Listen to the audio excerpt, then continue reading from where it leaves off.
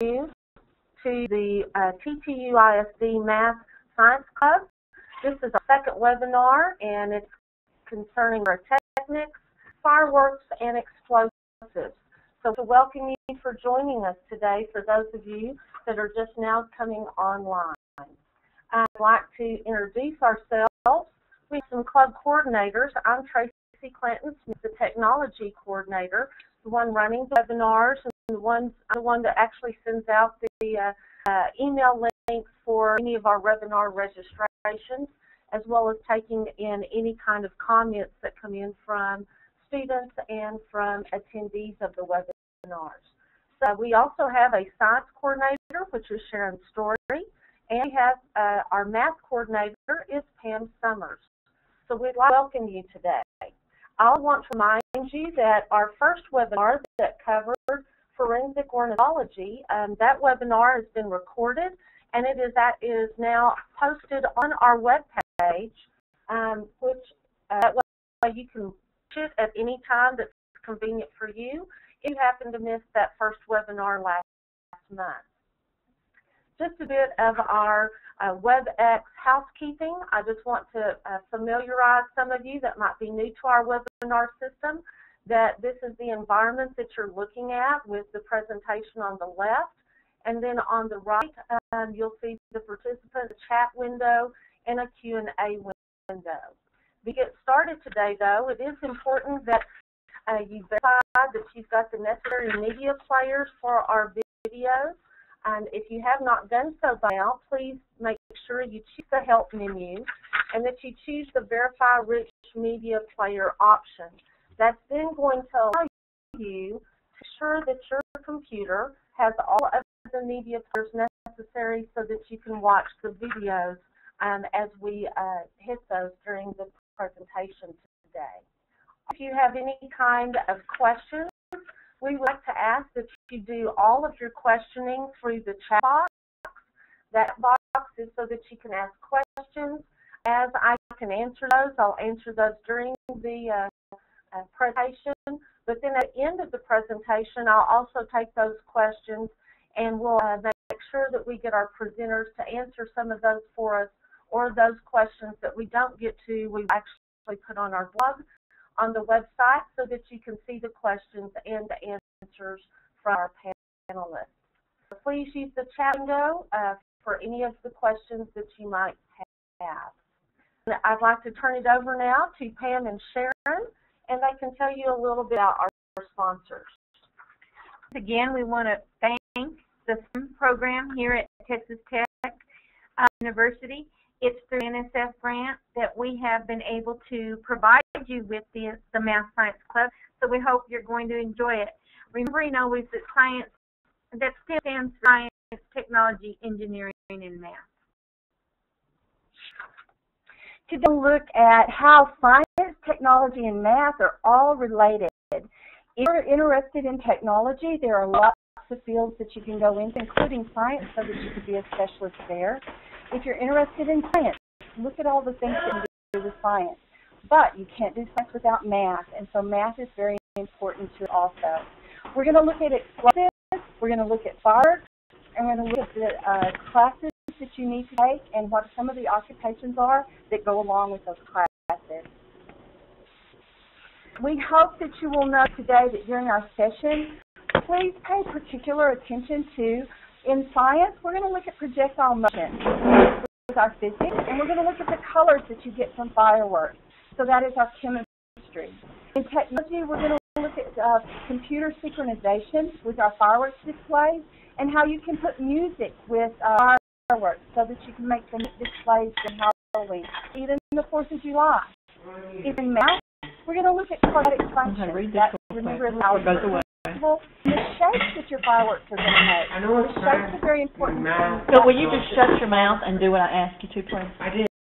We're trying to program over now, so we're very honored to have Dr. Weeks attending with us today as one of our specialists.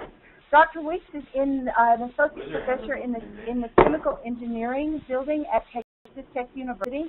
His credentials, as you can see from the screen, are just very enormous and are very widespread. We're in a web conference now. Dr. Weeks. Be here. Hi, Dr. Weeks, just one sec, and I'm turning the mic. Much qualifications. He's really Okay, but he works with high explosives for the History Channel, radio, public radio, and all those things. He works with the high explosives. Good. Why would there be Tell us a little bit about yourself and how you wound up at Texas Tech. Certainly. So, I mean, my background, I did my first degree in chemistry at the University of Colorado. And then from there, I worked for a little while. I joined the Air Force and got involved with the mining industry.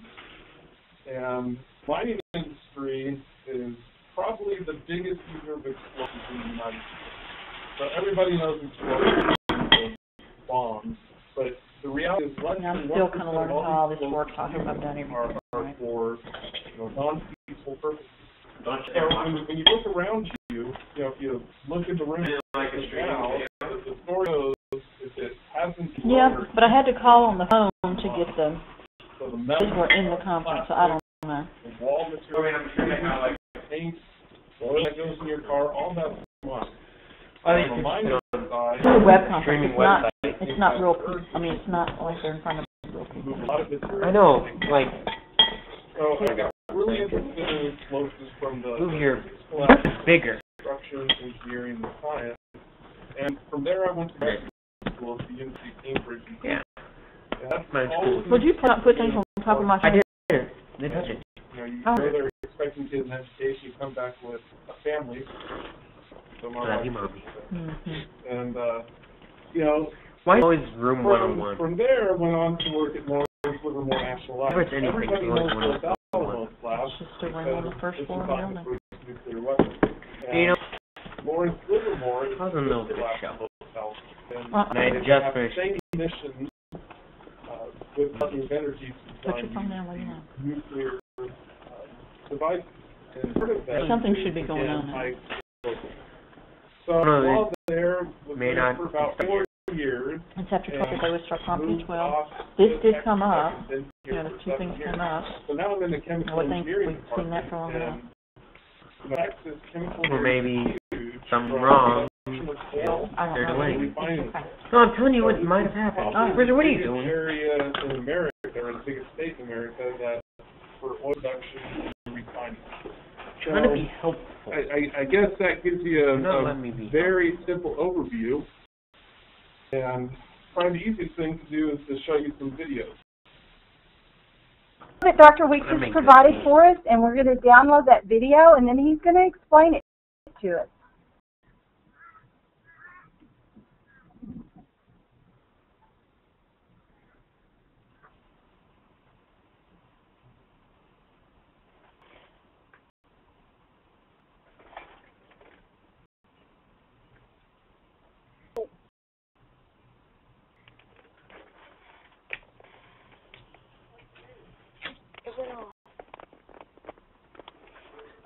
Yes, but it's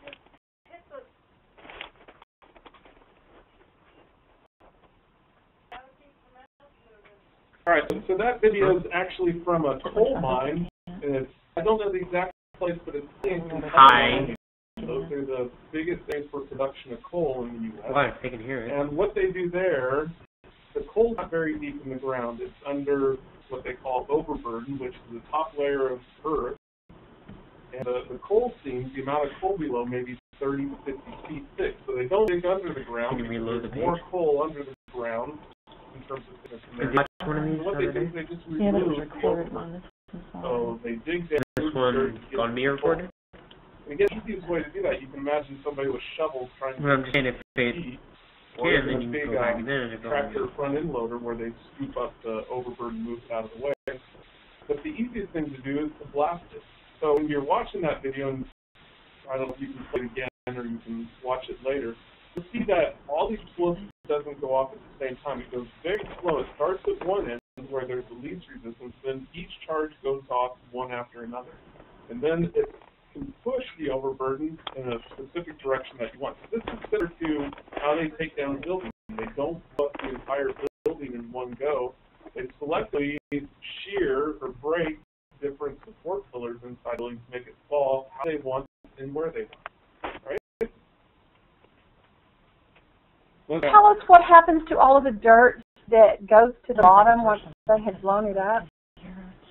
I mean, after the dirt's moved, so then you've exposed the new coal seam. Well, after the dirt's been blasted, then you've exposed the coal seam. So it's you know, at that point, with large front end loaders, they have all sorts of different excavators to remove that overburden. They've got what they call wheel bucket excavators, and if you have a chance to look one of those up on the web, they're absolutely amazing machines.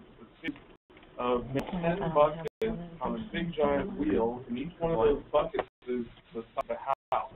And it'll pick up dirt and puts it on a conveyor belt, and then that exposes the coal. Then, you know, if you want to drop the coal, same thing. They don't just go down and dig with shovels. They'll blast the coal and then scoop up the coal and onto the refining aspect where they either produce heat fuel or coke. And what coke is, everybody hears coke and thinks it's a drink or something else. Coke is a type of coal that they use for production of steel.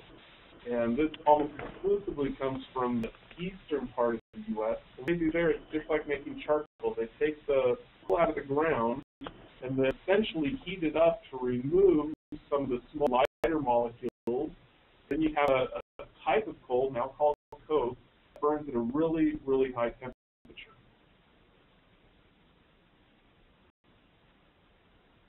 So that everybody can see it. And the dirt they remove, what industry do they use that dirt in then? They'll backfill, right? So if you want to play the video, or if you want me to talk over it, but is a series of rows, right? So they'll make a row. So the bottom here, that's where their coal is that they're removing. So then when you go off, it's going to start at the far end.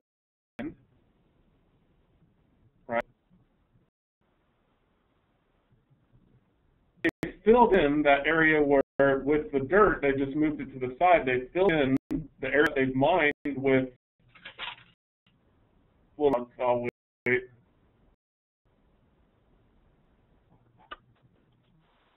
But you can see how it's sitting there. They filled the area that they've mined with dirt. So essentially, what they're doing is move the dirt. So they don't have to remove it all the way. Just move it over to the side where they just mine the material.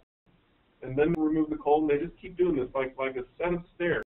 So one step at a time, they do the overburdens where they remove the coal, and then do it again. So they're moving sideways, and just move dirt every 50 to 100 feet to the area that they just mined. So they were high speed demolition.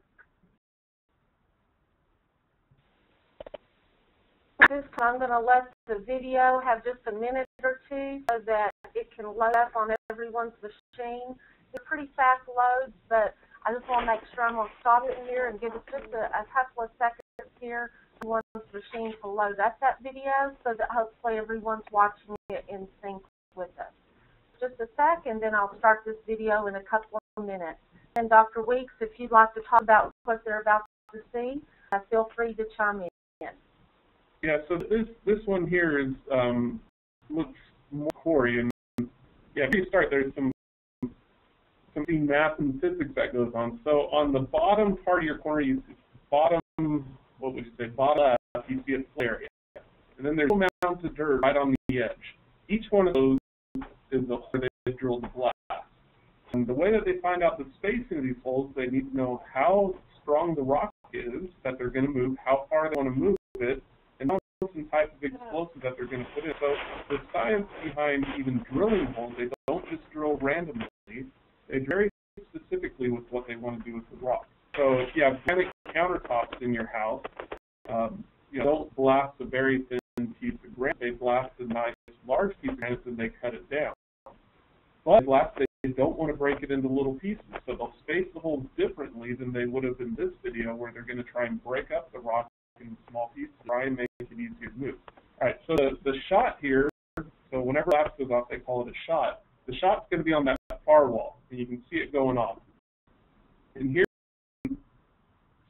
very specifically how things occur to move the rock as they want. So the first holes, the one in the middle, in the rock starting to move, they create and those are probably spaced closer together. So there's that first break up the rock and start moving forward. Then after they've done, then the holes off to the side start going. And that just allows you to break up the rock specifically and accurately. And these guys that do this work are very good. You can almost tell them what size rock that you want. And so that be important. When you're making a road, you typically want small pieces of stone to go into the road. Or if you're making a breakwater in the ocean, they call it riprap, you want large boulders to break up the ocean waves coming in. So just these explosives, the scientists and engineers that do this blasting can make the stone almost any size that you want. It's very important that things always work correctly, and so you have provided us with a video in which the building doesn't, or the explosives don't totally work. So we're going to do this video and then let you explain what it was that they did incorrectly. And we're going to give just a couple of minutes for everyone's video player to load the video so that everyone watch it. And so then, Dr. Weeks, if you'd like to talk about the video they are about to see, I'll start it here in just a minute or so when I'm seeing that everyone has it downloaded. All right, so before you can look at lots of videos of things being imploded. That's what they typically call it. So an implosion as opposed to an explosion means things are going to go out. Implosion, you're going to try and make things go down. So essentially have the building fall upon itself and break up. Again, you can tear down buildings, and when things get old, they've got to be removed. And small buildings are pretty easy to take care of. They've got wrecking balls, or they use jackhammers and just break them up. What if you have a 50 or 100-story building? You have a wrecking ball that can reach to the top, and pieces of glass and stone and brick are going to fall on the people below. So it's very quick and relatively simple to remove buildings by blasting, which removes the support structures. And again, yeah, but if you download some of the other videos, almost always you'll see at the beginning some bright flashes. Those are not the explosives going. That's them timing the detonators that are going to set off the explosives. You see these flashes, nothing happens, you hear things start banging. So if you look at them before where they use timing to move the rock, they do exactly the same thing in the building. They use timing to remove the building support in a very specific order to make it fall in on itself. Now, what flashes and there's a long break. So this is the key aspect. They need to make sure that every detonator is ready to go before anything starts happening. Because if you think about this huge building, and the blast is going to occur over many seconds, as soon as one a piece of rock, stone, brick, you don't want to hit the other detonators or the priming charges that you're using to stop the explosive reaction from happening. Right? So this is the video I think I'm hoping is this is where they didn't time things correctly. So.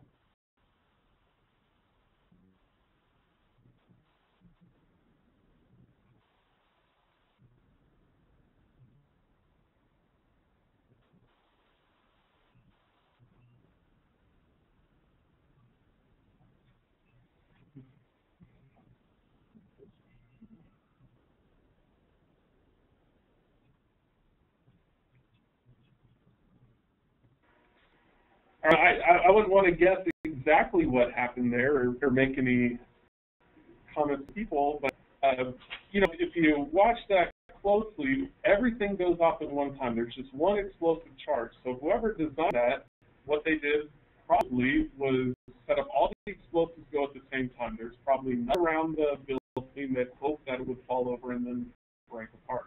And what normally they do with something big is have explosives at different levels. They'd have something at the top, and lightning would start falling on itself, and they'd blast them at the bottom.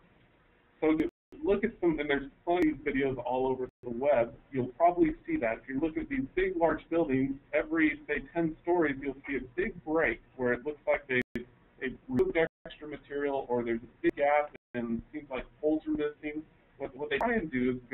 building ahead of time and remove things manually, say with a tractor, so they'll break specific pillars inside the building, but it's still strong enough to stay up. Then they set these explosives to break the last remaining pillars to break down. So, the point of that is things don't always go as planned, and now you got a big problem. You got a building leaning on its side. Nobody's going to be allowed to go into it, and then taking that building down now is a very difficult process. What we do with a building like this to make sure that it is taken care of or it implodes correctly? Videos and when you see things on YouTube or Wikipedia, the story I always give with Wikipedia, if you wanted to say something, let know and check back 15 minutes later. You never know really what happens to things. People make judgments, and maybe they set it up right. Maybe the series of charges at the upper level just didn't go off. I really don't know, but typically what they do is have charges higher up in the building to blast it, to start removing the top to fall in on itself, and charges at the bottom. But in this case, just from the video, it looks like they only had charges at the bottom. It's tough. This is from what aspect do scientists, engineers, if you're interested in going to college, do with a demolition type project? It's a whole series of different science and engineers that are involved here. So one of the civil engineers, they need to know how the building was built in the first place and make the decisions of what pillars need to be removed and destroyed as you go on. They have mining engineers, typically with mining, because that's where the biggest experience in high explosives is from the mining side. So they'll go in and set up charges.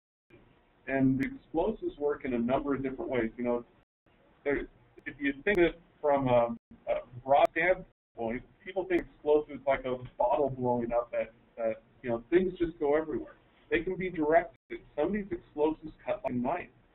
They're focused. They're very, very small amounts of material, and then they'll cut the pillar in a specific way in a direction that they want. They can also put very small holes with them, so you have different charges that make holes, and these are typically used in wells for perforated wells that the oil can seep in and pump to the surface. Then you can go a little bit further. You've got the chemists who designed the explosives. You've got chemical engineers that manufacture the explosives, and electrical engineers that would deal with the timing circuits to help build these. Thank you for your expertise, which none of us would have had. I want to thank you for being with us today and looking at an area that is very seldom looked at.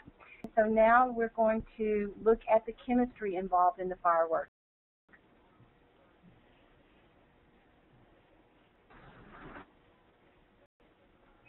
Sure that it's okay. But what we have Dr. Dominic Consadante from the chemistry department here at Texas Tech University, and he's going to tell us a little bit about fireworks and what he does in the chemistry department.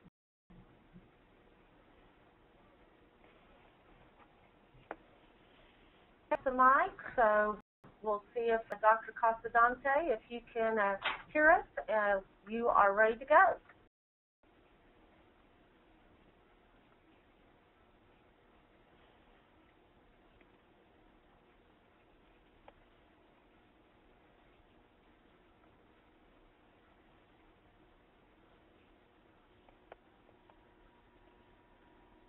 Dr. Consadante was having some technical issues from his setup, so I'm going to give him just a minute or two and see if he can actually come through with the audio so that we can hear him.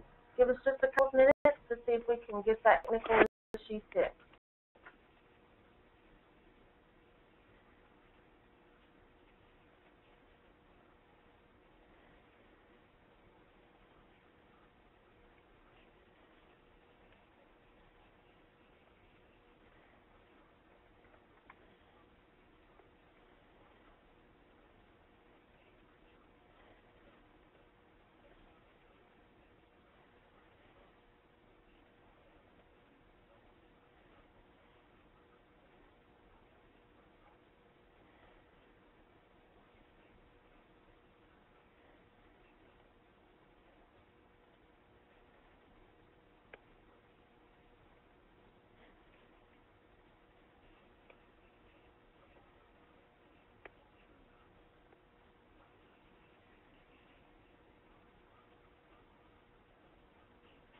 got some technical issues with Dr. Costadante, but we do have Dr. Weeks.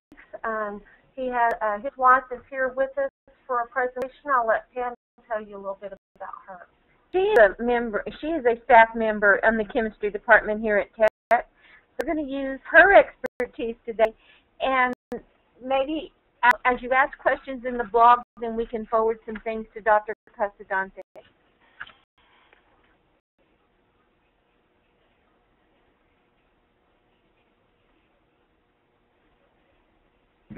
I'm Louisa Hope Weeks, and I'm actually on the faculty in chemistry.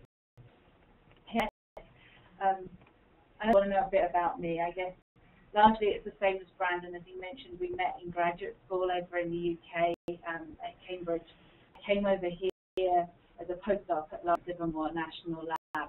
I'd worked in the Advanced Materials Group, and so I got interested in materials around that time. And so since I've been Tech, we've been working largely in this area. So I guess I'll talk to you a bit about fireworks. Fireworks have been around. In fact, they're one of the oldest form of chemicals since they were originated in China about 2,000 years ago. They were brought over to Europe by some of our early travelers. The sources were discovered, as Don said here, 9th century during the Song dynasty. So that was about 900 to 1200 years ago. Not years ago, that would be a long time. Been thrown into this, just as you know, from on the cuff. I was only visiting. So these fireworks actually were invented by accident, and that is most probably how it happened. When a cook just happened to mix charcoal, sulfur, and saltpeter by accident, from the first quite dramatic fireworks display.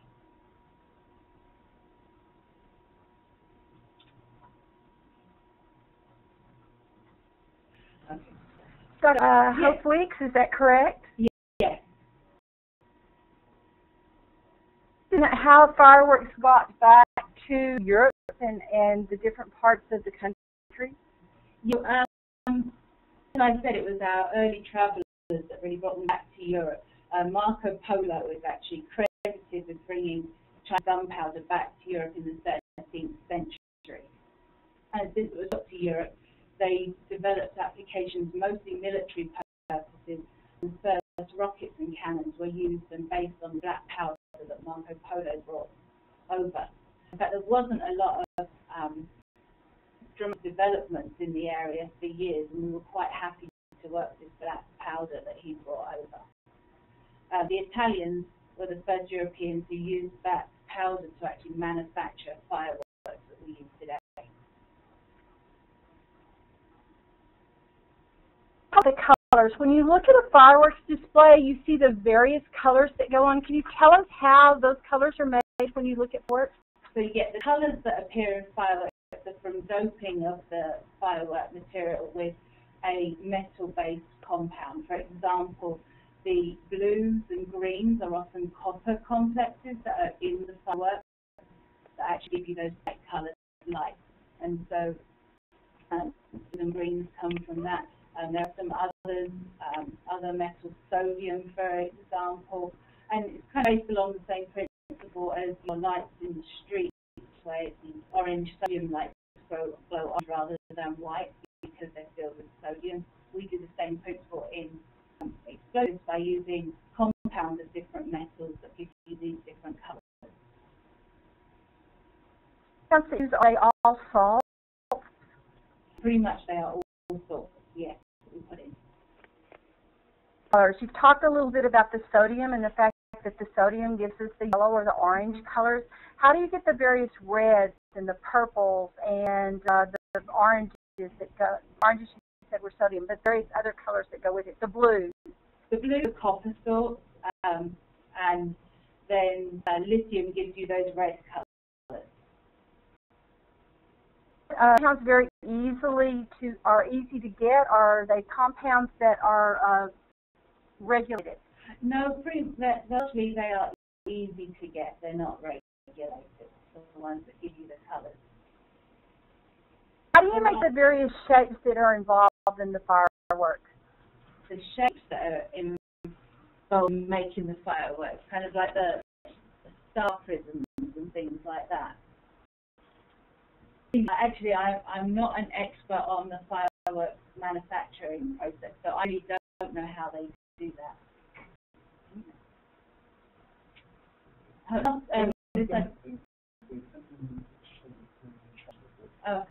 So Brandon's sitting right next to me, and he's explaining to me on the slide as we go here that they're actually the shapes are assembled inside the fireworks during their manufacture, and it's how they're assembled inside. They're in the circular shape or what shape you're aiming for gives rise to the shapes you see in the sky.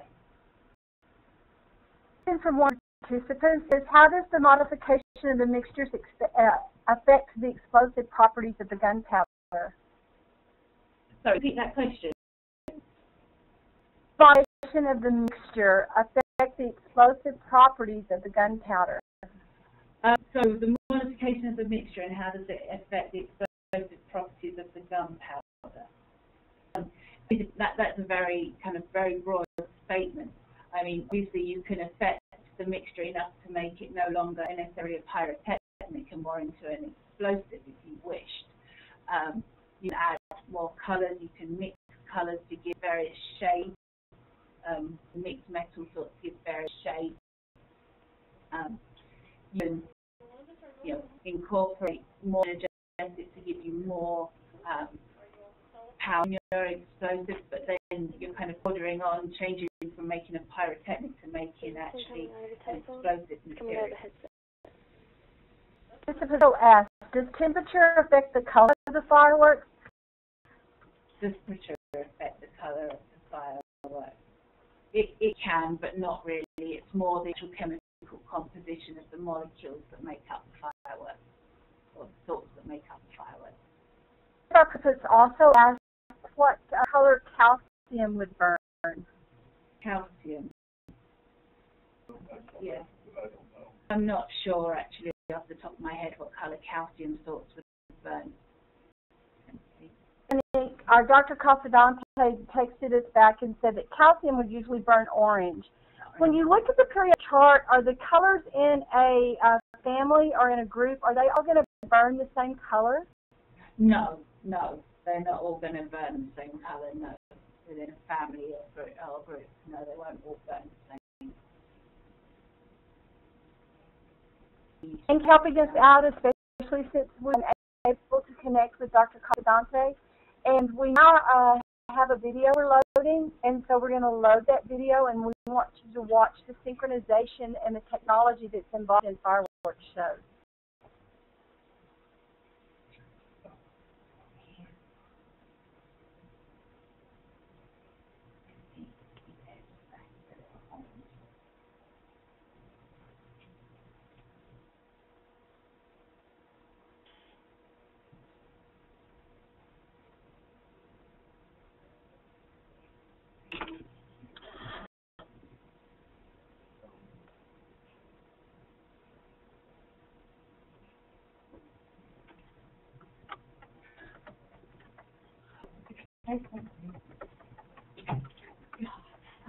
Right.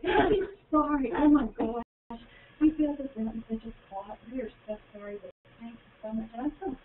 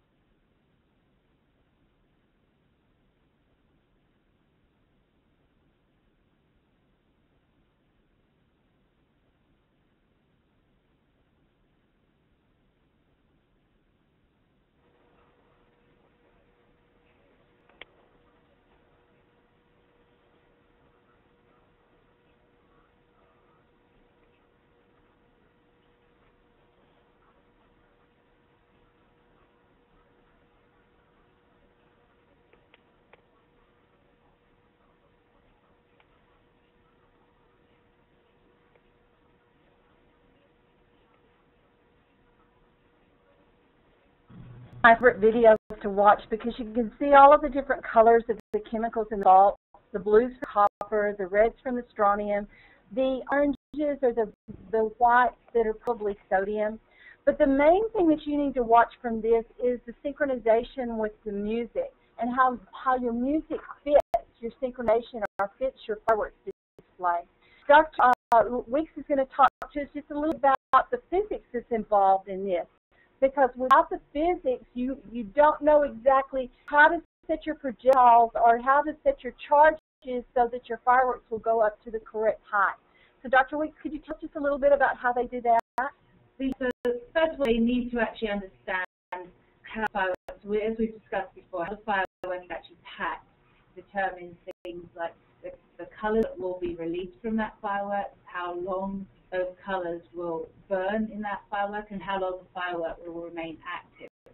And how it is packed determines at which angle each of the kind of spots or offshoots is going to come out of that firework.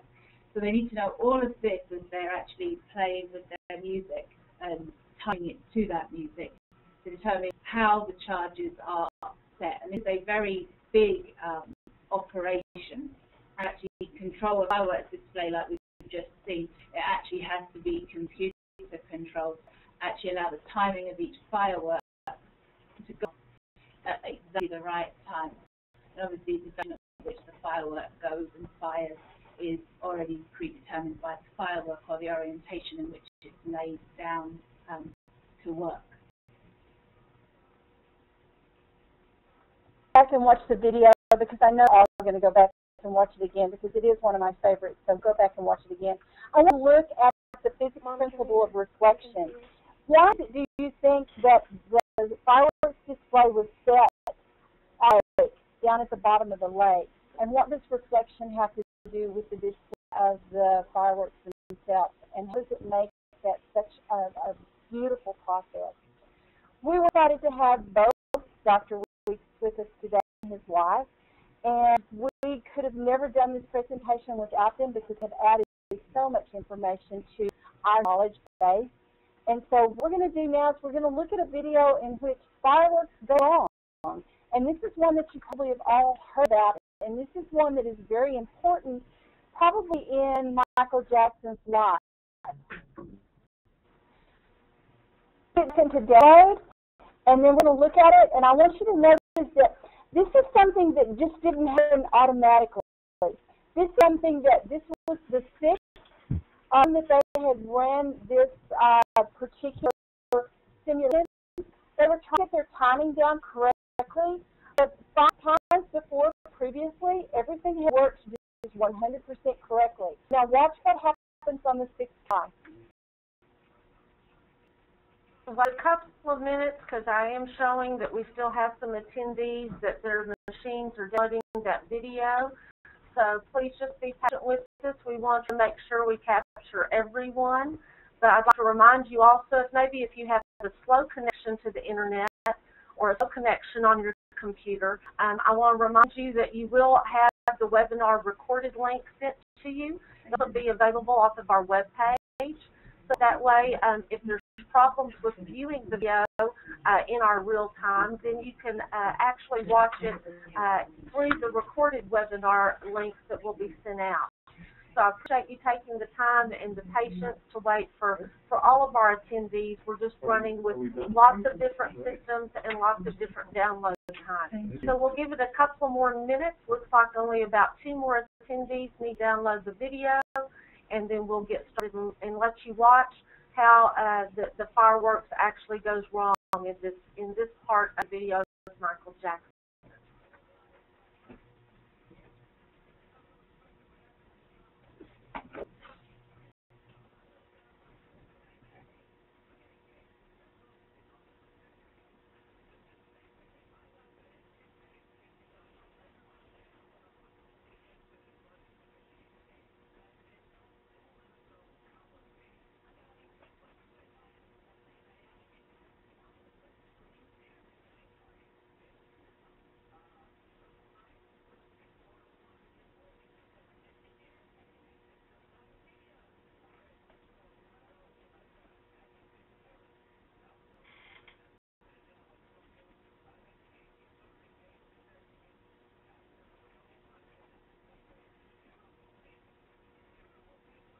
couple minutes more, maybe just a few more, just a short amount of time. I'm showing 2 attendees still downloading.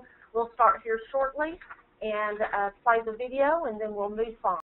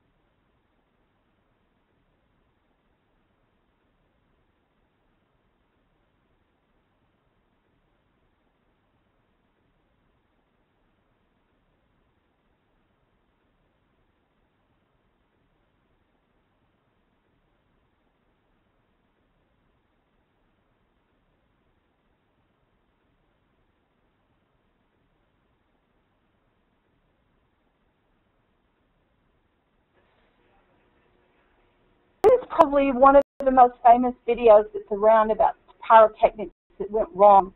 It's set Michael Jackson's on fire.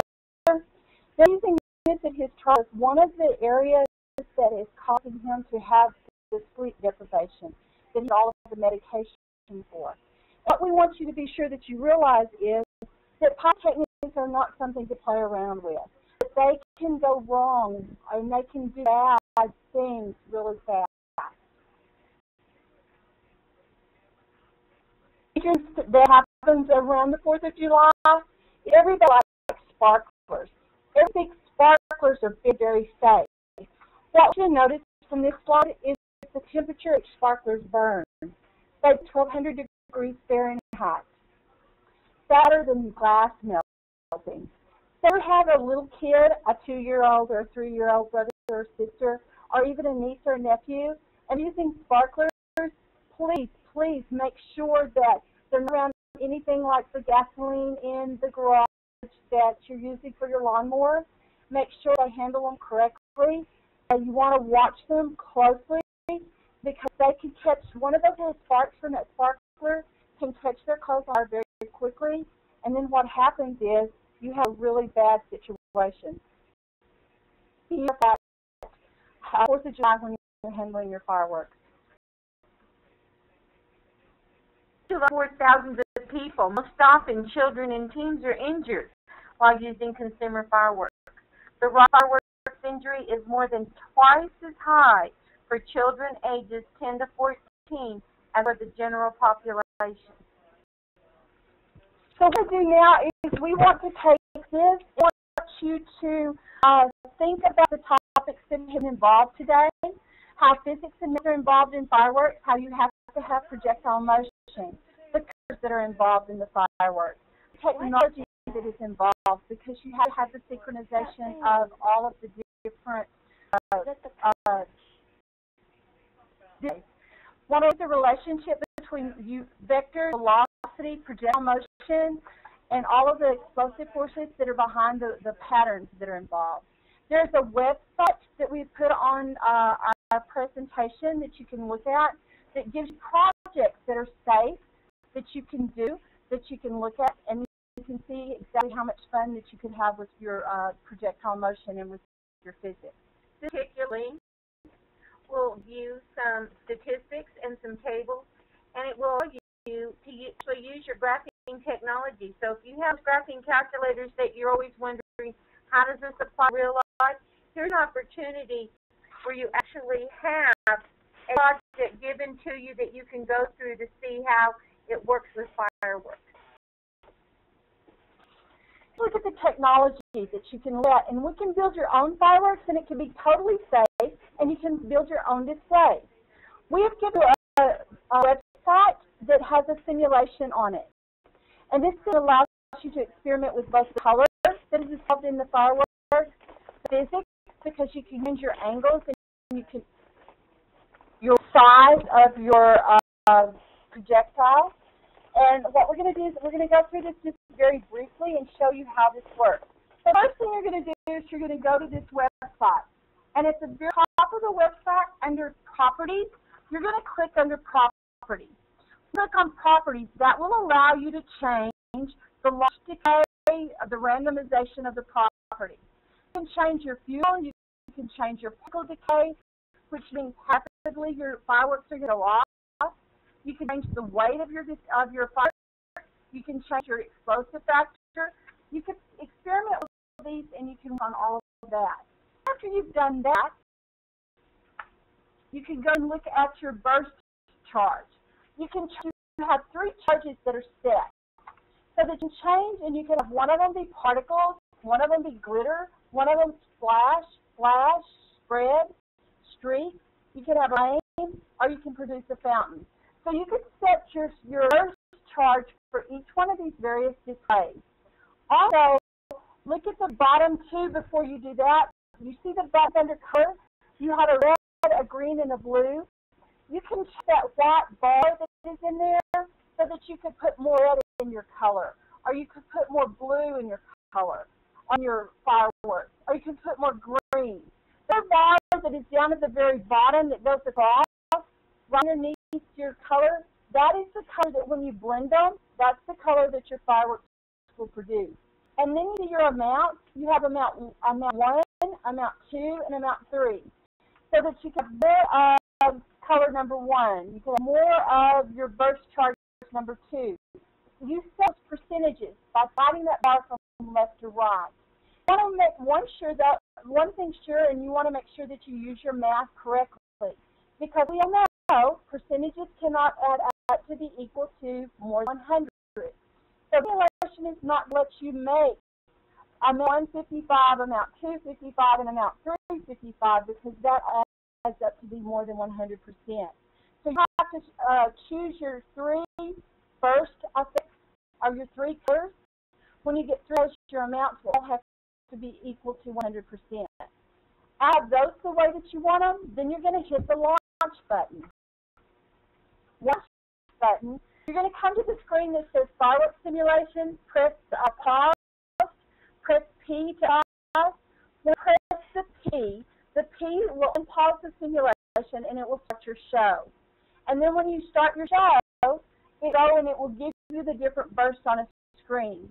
Down at the very bottom, you see the overall gravity or the wind force.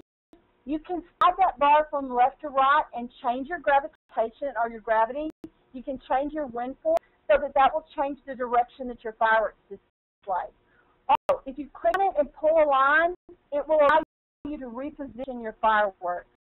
If you get rid of this and you decide that you just don't want to do it and you just want to look at it, then you can go back to the original screen, and up there where it says fireworks, you can click on the fireworks button and it will automatically do a simulation for yourself so that the computer will do a simulation for you. But it really is a lot more fun if you will play with it and look at your various factors that you can manipulate, and you can make your own fireworks display. Then really gets good, you can save it and you can put your own music with it. So you can use your iPod and you can use the technique.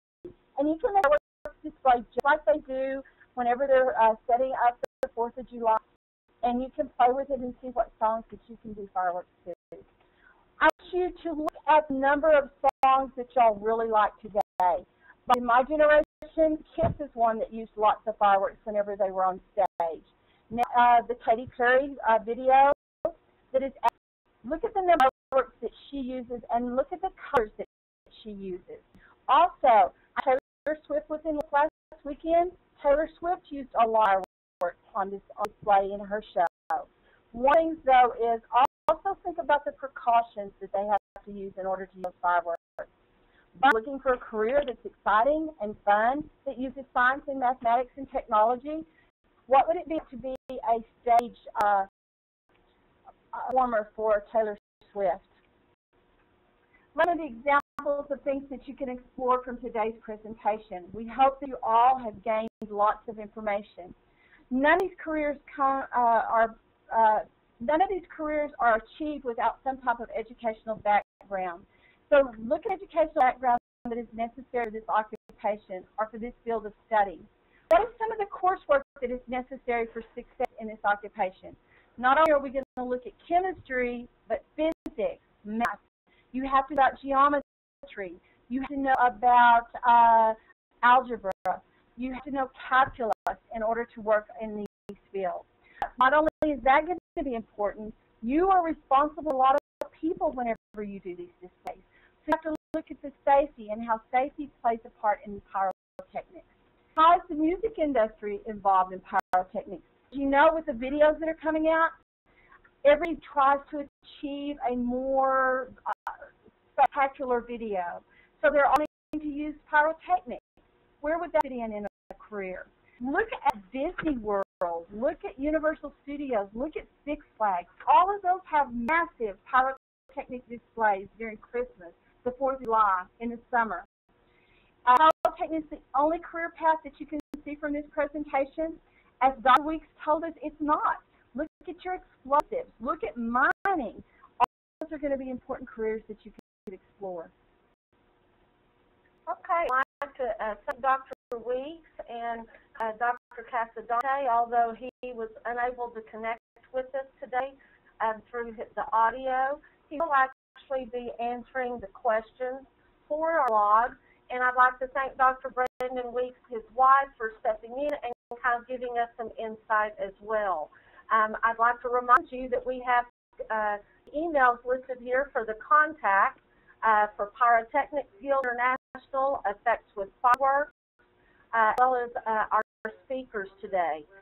Please don't forget that we do have a follow-up blog. They'll be available.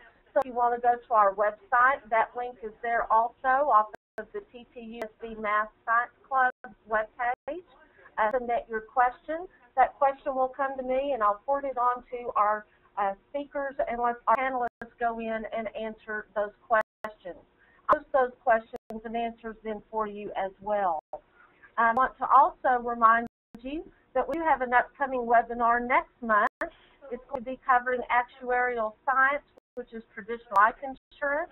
We have changed the time on that webinar presentation so we can help maybe spread out the times for students that are currently in regular school or in public school, or maybe the noon hour is not a good time to connect. So next month on Tuesday, November 15th, we'll meet at 5 p.m. That's Central Daylight Time for our actuarial science traditional life insurance. I want to thank all of you for attending, especially for wait times on videos to make sure that those came through. A reminder that I will post the link to the recorded webinar on the web page so that you go to that to watch this webinar at any time that's convenient. I'll also send out an email that's got the link for the recorded webinar. So if you miss a website about the project by students for students, as well as some of our other websites that we had in this presentation, then you can see that in the recorded webinar at your convenience. Again, I'd like to thank you. I know our time is up, and we want to hopefully see you next month, November 15th, for the next one. Thanks again for joining.